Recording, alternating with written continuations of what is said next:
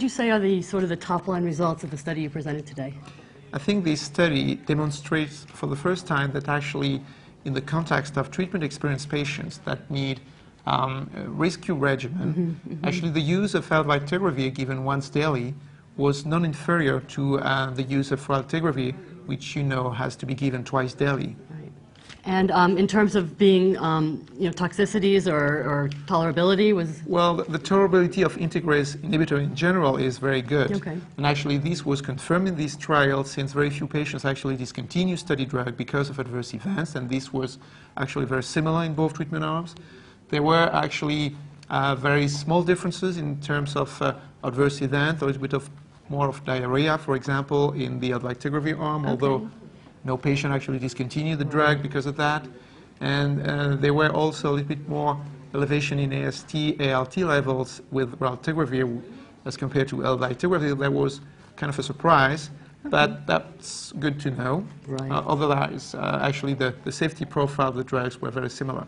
And what would you expect to be the patient population who might find this appealing or might decide to take Elvitegravir instead of Elvitegravir? What would decide someone? Well, we have learned with Elvitegravir that it's a drug that has to be given twice a day, and that it's very critical to be fully adherent to the regimen and not to switch to a once daily regimen with Elvitegravir, actually, because you carry the risk of failure. So for those patients, for example, who cannot take a BID regimen, that's important to have an alternative that could be given once a day.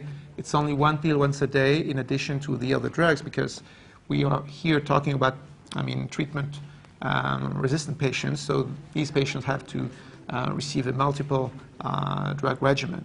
Okay, and I understand that the company is moving ahead with some co-formulations with Elvitegravir.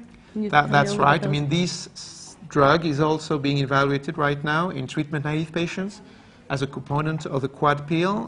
The quad pill is a single pill that actually co-formulates tenofovir, FTC, and Cobicistab plus Elvitegravir, so the Cobicistab being the booster. New booster, yes. And so that's potentially an attractive combination to be given for treatment-naive patients as a single pill once a day. Okay, and do you have any sense of the timeline for this? Where are they in studies now? And right, there is a plan to submit a dossier to FDA earlier, sometimes early next year. Excellent, excellent. Okay, well, thank you very much for your time. You're very welcome. Good to talk to you. Bye-bye. Thank you.